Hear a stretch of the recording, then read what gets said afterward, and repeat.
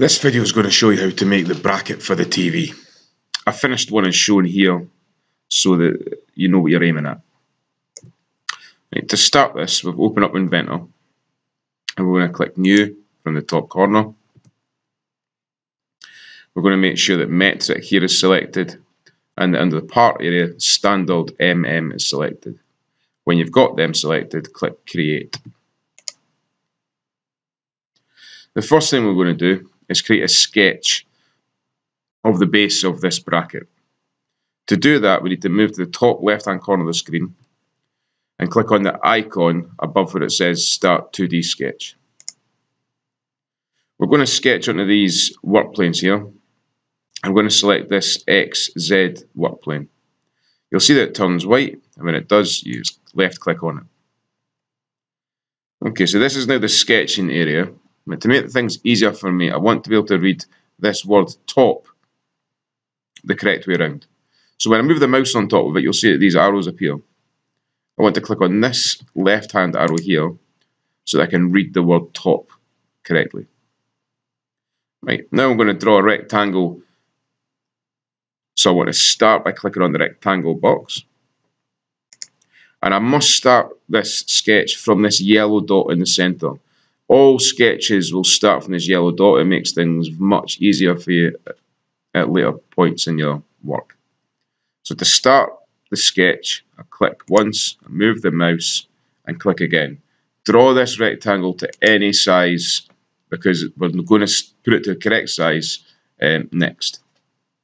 Right, so now to put this to the correct size, I need to come up to the top here and click on the dimension button.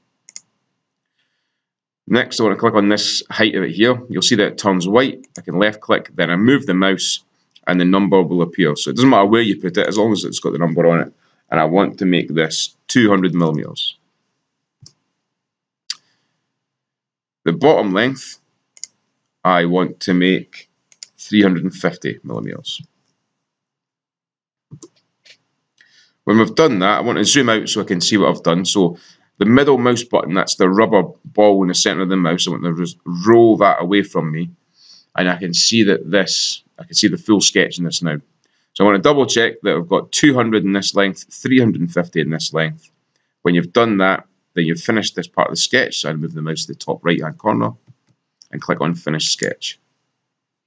Again, this is zoomed in quite a lot. So to zoom out, just roll the middle mouse button away from you until you can see it all.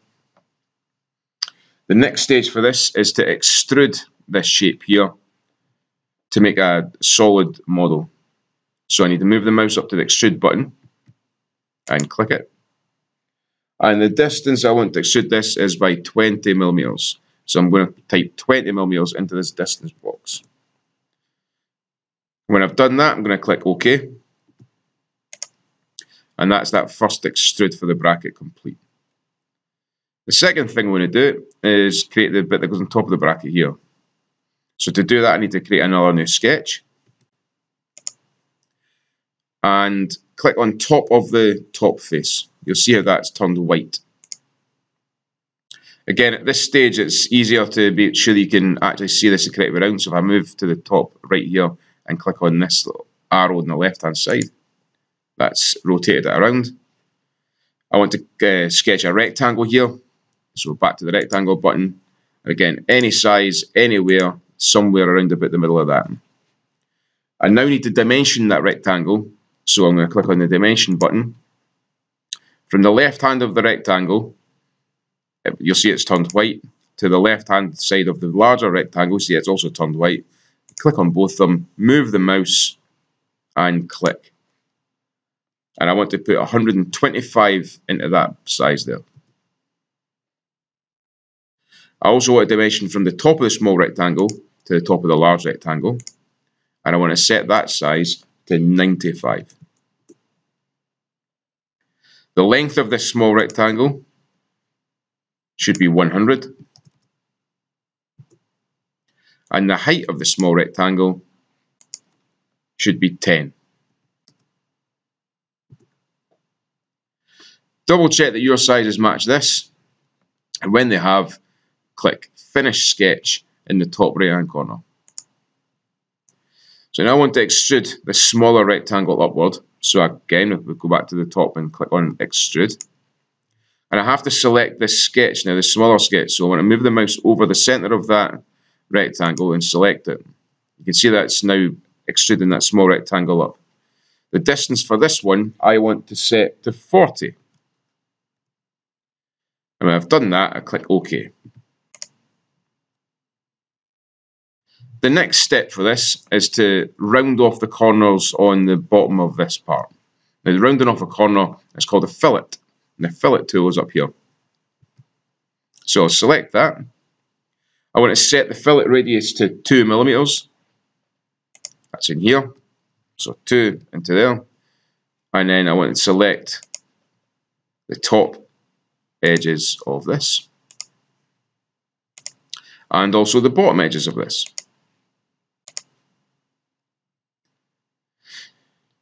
It's a bit more difficult to select the bottom edges around the other side of this because you can't see them. To make it easier to see them, hold the Shift key down on your keyboard, then click and hold the middle mouse button on your mouse, and then move the mouse while those buttons are held down.